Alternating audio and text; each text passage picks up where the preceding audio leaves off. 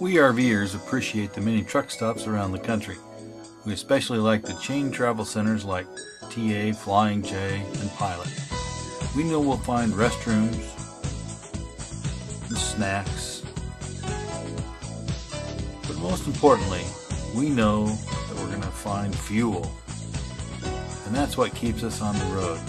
But how does our fuel get to us? We know it's carried in tanker trucks, but how does it all work? Bruce Merrill has been driving a fuel tanker for Pilot for 10 years. His rig holds 10,000 gallons of diesel fuel. His rig pumps 400 gallons per minute, and he pumps the entire load in 20 minutes into his truck stop's massive holding tanks.